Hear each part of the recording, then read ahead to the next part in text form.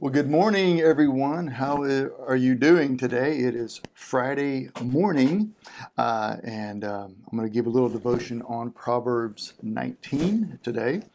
Um, my son loves bugs, turtles, frogs, anything that can be captured to be a pet. Because right now, like, he is obsessing over turtles. He really wants a turtle. It's his birthday's coming up, and he wants a turtle, and he wants a certain type of turtle, and he wants all the stuff that goes with a turtle.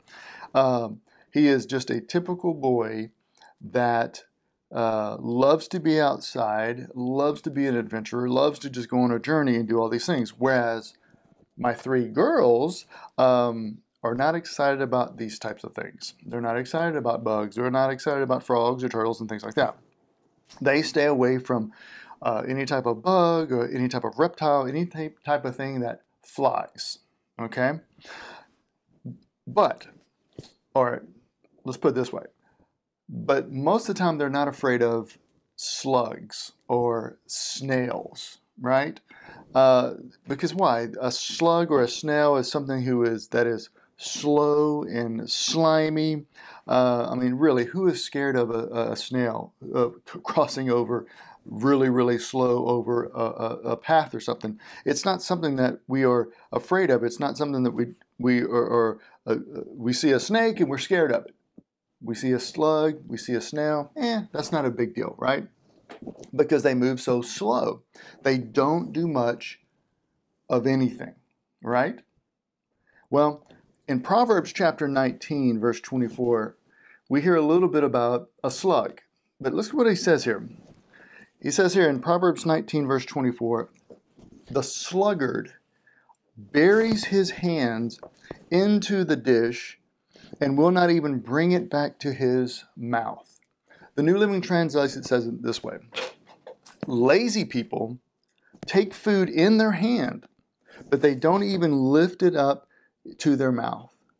Wow, think about that for a minute. Here's the principle. Laziness is not a good thing. Laziness is not a good thing. A lazy person doesn't do much, just like the sluggard, right? Just like the sluggard. Laziness gets you nowhere, according to the principle here, what we're seeing here. And Proverbs is full of just examples of being a lazy person or being a slug. Here's why you get nowhere. Proverbs 15, verse 19 says this. A lazy person's way is blocked with briars, but the path of the upright is an open highway. Think about that. A lazy person always finds obstacles in their way.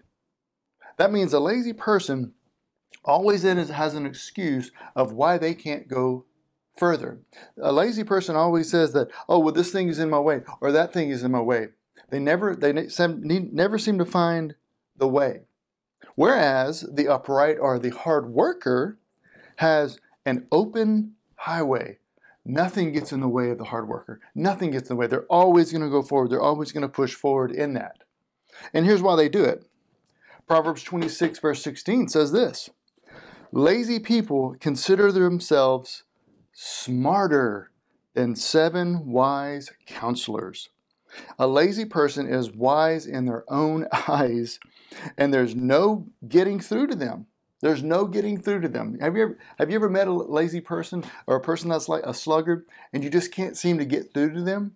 This is even saying even the wisest people can't get to them. Even the wisest of people. He says even 7 wise counselors can't seem to get to them. So that tells you why they're headed towards, why their ways are being blocked, because they're smarter in their own eyes. They think of themselves smarter. So what happens is they keep going into the same obstacles. They keep going in the same way. And here's the outcome. Here's the outcome of a lazy person. Proverbs 21 verse 25 says this. Despite their desires, the lazy will come to ruin, for their hands refuse to work. If you want to know what the outcome of being a lazy person is, the Bible says it very clear. You will come to ruin. You will hit so many obstacles in the way. You will hit so many obstacles. Eventually, those obstacles are going to absolutely stop you for good. And he says, you know what? Don't be this way. Don't be this way. Don't be the lazy person. Be the hard worker. Be the upright person. Don't be the one who is like a slug. Be the person who is wise and a hard worker and who has an open highway to things. Hope you have a great day today. Be wise and don't be a slug. Have a good one.